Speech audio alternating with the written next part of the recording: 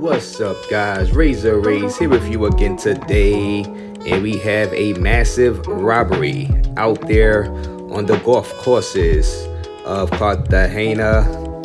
Yes, 12 people have been assaulted and robbed on Cartagena Golf Course Resort.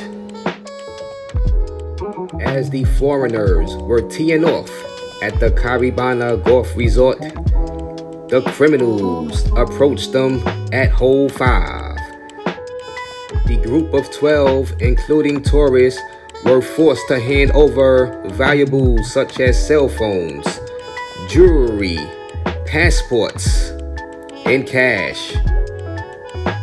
According to this news article out of Cartagena.com, the criminals made their way into the mountains where they escaped with the tourist valuables.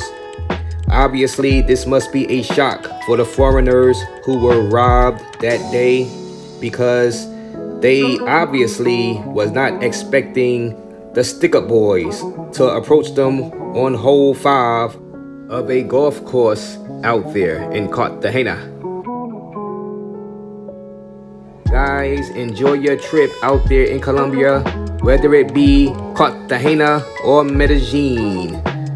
But always remember to beware of the motos.